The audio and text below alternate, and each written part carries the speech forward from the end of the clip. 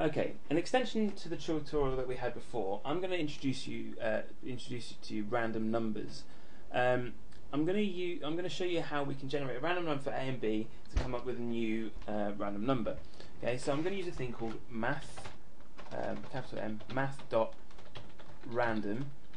Okay, and I'm going to multiply it by 10. Okay, which means it's basically 0 to 10. So the number could be 0 to 10.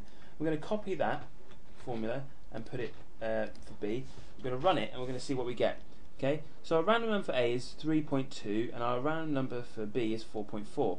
Now, those sort of weird decimal with decimal places are a little bit annoying sometimes. So I'm going to use another function within Flash to extend our random number one, which is called math.round. Put the original bit in brackets. Okay, because I'm lazy, I'm just going to copy and paste. And what that does is it rounds up our number to the nearest whole number. So the next time we do it, we'll have 1 plus 6, do it again, 10 plus 10, 7 plus 8, and so forth. Okay.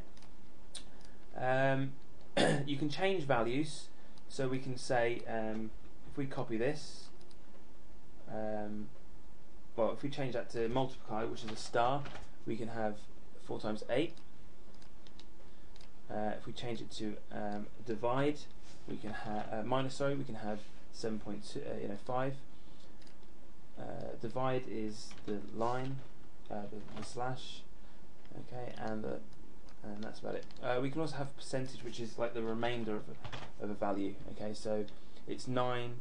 10 divided by 9 is 10. 9 divided by 8 has a remainder of 1. Okay, run it again. 9 divided by 7 has a remainder of 2. Okay, so percentage sign is remainder.